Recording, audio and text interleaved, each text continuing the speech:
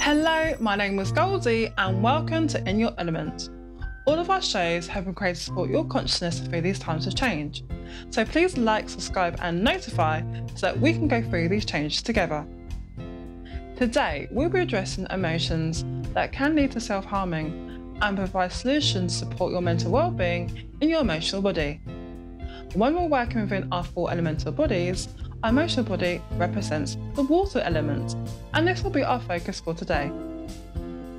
All our tools are a guide, so do seek a medical professional advice on this issue.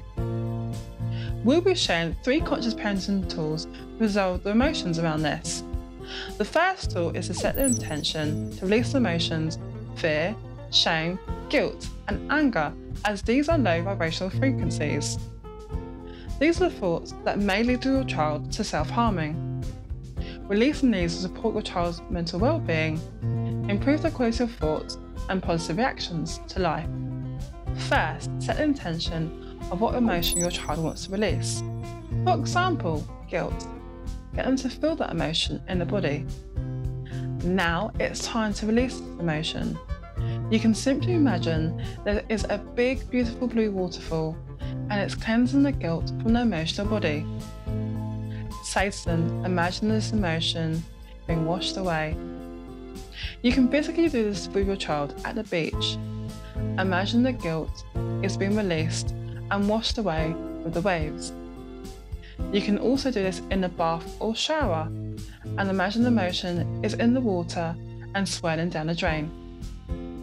Invite your child to imagine pure blue water is filling their body with peace, love and joy.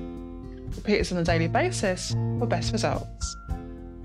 For more ways for your child to be balanced in their emotional body, see the Vargas video on In Your Element TV channel on cleansing the crown chakra. The second tool is colours, as colours have a positive impact on our moods, with each colour having different properties to alleviate different symptoms.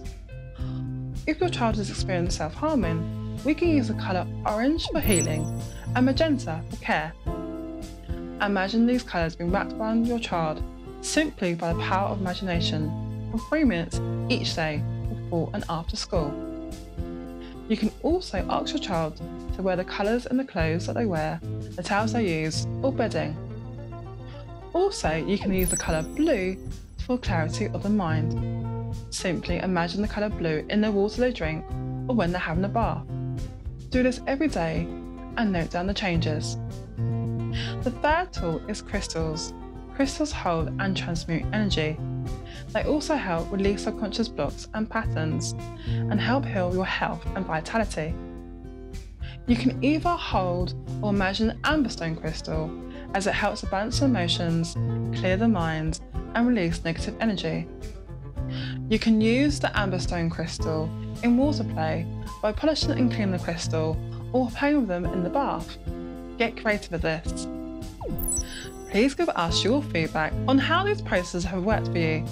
If you have any specific requests or conscious ideas, please write to us in the comments or contact us via our website or social media platforms. Ciao for now.